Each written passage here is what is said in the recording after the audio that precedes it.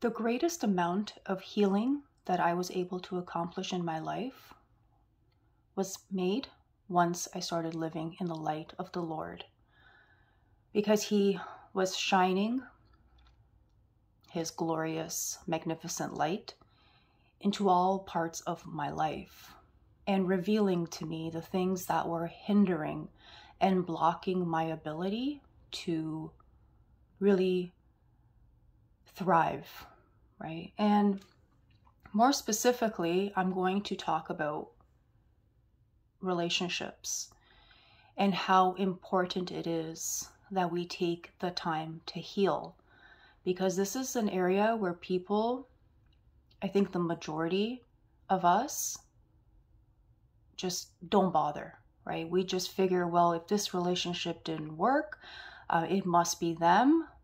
I'm going to keep moving on from one situation to the next until I find like my perfect person. Not realizing or wanting to even take responsibility that perhaps there's something that you need to do, right? In terms of like just taking some action on your part in order to be a healthier and whole individual.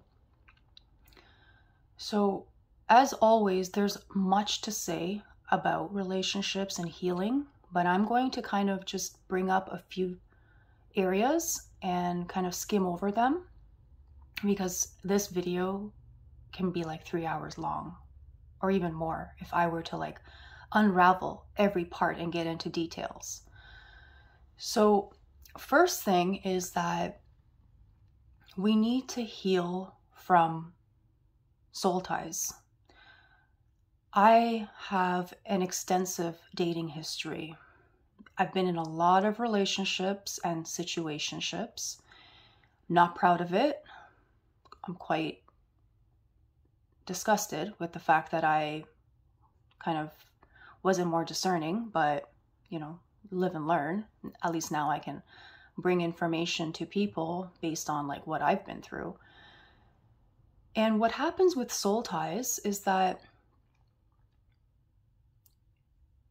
you may physically no longer be with someone, but deep in your soul, you're still attached to them for whatever reason, right? Whether you spent a lot of time with them and got really emotional, had sex with them, and usually that's like the first trigger for bonding a soul tie, but it can be strictly emotional as well, right? Because someone has embedded themselves so deeply into your soul that now you can't shake them off. Even if you keep jumping from person to person, that person still remains with you, right? And then it kind of taints everything else. So soul ties is something that like we need to address and recover from, because they can follow you from one relationship to the next and you will never find true happiness with another person until you break all those chains, right, that you've accumulated over time. With some people, it's easier to just kind of move on from them because there wasn't really like a heavy investment. But then there's other people which like years, decades later, like they still have a place in you, right? And you can't, no matter how much you try, sometimes you can't like pull yourself away from them because they've done something to you. But we must do work on this part, right? And sometimes it's continuous, and others it's like just, it's not even an issue, because even if you slept with them, like, oh, well, I didn't really invest much or had any kind of strong ties to them, so no big deal. But if you are still in bondage, right, to the memory of someone, and you know, you're just dragging them into your relationships, then you really need to take the time to like stop and break those ties from whoever. Another aspect that we need to heal from is trauma. And this can be from pretty much anything. Always speaking from my own experiences, but my family really left like deep wounds in my spirit. Not on purpose, but sometimes it just happens, right? And not only did I come from a broken home, but I also witnessed a lot of things that I really wouldn't wish on anybody. And I also developed a lot of trust issues, which then spilled over into other parts of my life. Because if you can't trust your own family, try trusting people outside, right? It just gets that much more difficult. So I realized that I had a lot of work to do in this part. And it's not just to say that, like, if you come from a divorced family, you have trauma. Even people who had both their parents married can sometimes experience much greater wounds than people whose parents decided to split and just co-parent and had two stable, happy homes, rather than have two parents who are clearly not good for each other, were not a model for like a healthy marriage, but yet continue to stay for a multitude of reasons, whether it's for the children, financial, they just figure, well, we've invested so much time, we don't want to start over again. And these are not good reasons to remain with a person.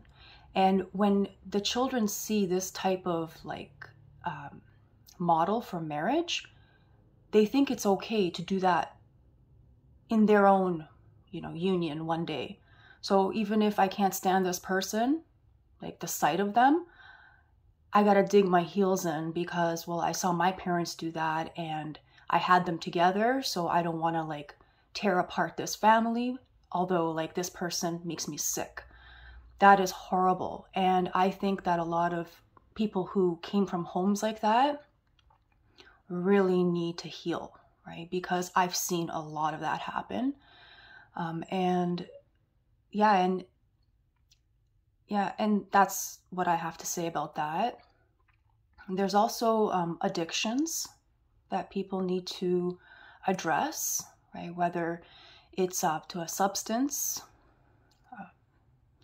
lust, pornography, any other type of perversion. You can be addicted to pretty much anything, right? But we need to kind of get to the root of what's going on, because addiction, I'm not a psychologist or anything, but I think addiction is just merely a symptom of a root problem. And we always need to get to the bottom of what's going on. Like, what is spurring this? Because it doesn't just happen out of nowhere, right? Like if you're addicted to a drug, for instance, it could come from many different parts, right? Like for example, you could be using it to escape. What are you escaping from, right? Your own feelings, from the environment, could be a combination of things. And healing is something that is different for everyone. And there is no time limit. So you can't just say, oh, well, I'll just take a year off and, not get involved with anyone, and then jump right back in knowing that you're not really recovered. There is no set time. And it looks different for everyone. But one of the worst things you can do is be in a relationship, it fails, then you jump into the next one, fails again, and then you're on this merry-go-round of just being involved with all kinds of people without ever really addressing what's going on, right? Because there is no such thing as a perfect person who's just going to come sweep you off your feet and is going to make everything okay for you. That's not possible. And healing requires a lot of work. You really need to be intentional and put in the effort to get to what it is that's making you unhealthy, right? And really getting to the wounds and trying to heal them up. was going to say something else, but oh yes, and it's not just enough, right? To, let's just say, okay, I'm not dating anymore. I'm tired of this. I can't seem to find anyone like proper. I'm just gonna sit here in bitterness and resentment for what's happened and never take any actions to heal, right? Well, that's wrong as well, because all you're doing is being a victim and you're not helping yourself. And now, like, you have really no opportunity to meet someone that is good for you because you simply just gave up altogether. So yeah, like, I always stress to people, take the time to heal yourself, right? And like, for instance, I never witnessed in real life any healthy marriages. Sorry to say that, but I didn't. Not my parents, not friends, nobody. And that's why I never even wanted to attempt to consider myself as a wife to anyone, because I was like, this is a really bad deal. And all I've seen is like a lot of misery in these types of situations. So why would I sign up for that? And then once I started following in the light of the Lord, He began to show me His way and will and purpose for everything He's created, and that includes marriage. And it's good. It's really a beautiful thing. And now I understand what it's intended for, right? Why God created it. And I really pray that, like, as time goes on, that I'll just become more aware of the things I need to heal from, because I've already done like a lot of work. Because you never want to bring like the worst version of yourself to a relationship, and that's why you need to take the time to recover from all the things you've been through. Family, internal, past relationships, society. Oh, that's a big one as well. When we look outside and, read magazines and they give you all these like dating tips, and we watch movies and how they, how they fall in love instantaneously, and they never show you the ugly parts. And that's why healing can be difficult, because you really need to look at all the ugliness, right? And make sense of it and walk away better. You're really doing yourself a great service, to yourself and to others, if you actually take like a time out, just put everything on pause, like, and yeah, because like sometimes what happens is like people just want to rush because they feel like they have no time. So it's like, or they're lonely, right? And they just jump into anything and they just want to make things happen, full well knowing that this is like a disaster. You know in your spirit when someone's not for you. I've had the Spirit tell me so many times at the start of the relationship, beginning, something's not right, like you need to go, right? And then I'd have this tug of war with like my internal, right? The internal part of me. And then I would be like battling it out. And then lo and behold, after some time has been invested, years, months, whatever, I come to the conclusion that I should have not been in this from the very start, right? And now I know that like if I meet someone and I don't feel peace and comfort in their presence, I gotta go. I no longer will entertain that kind of thing, because I'm healed enough to understand that I need to trust my intuition, because before I didn't, and it didn't prove to be a good thing. So I'm not in any way saying that like the things I've been through are, what I'm trying to say is that I'm grateful for my experiences. I'm in no way throwing shade or feel any type of way because I'm healed. Like, not fully, because I don't think you can ever be fully healed. Things surface.